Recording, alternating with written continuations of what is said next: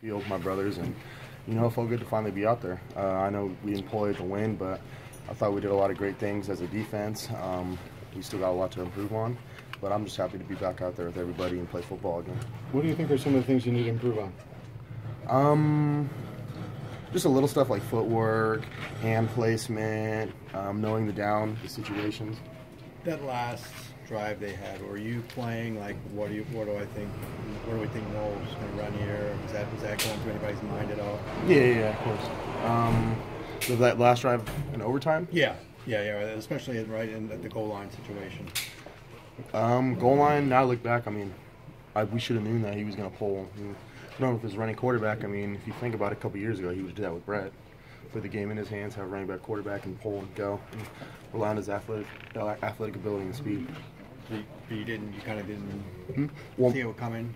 Well, my job is B-gap. I'm playing run. My responsibility is running back on that. So that's what I was thinking. I'm just doing my job.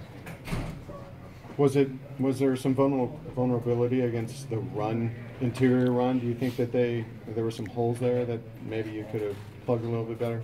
Me? Well, the team. I don't have the answer right now until I watch film. To be honest, I couldn't tell you. We'll see when we watch film tomorrow what needs to be fixed, who needs to be where, what happened. So we'll get to that tomorrow. How hard is it to compensate when you lose someone like Tack for a good portion of the game? It always hurts when you lose a guy like Tack. Tack's the most fiery guy in our defense, and I love how he plays football. He's very aggressive, very passionate about what he does. So when you got a speed rusher like Tack with his ability and he's not in, it definitely hurts. But when you got guys like KLS who comes in and have speed, so we got guys like that. So.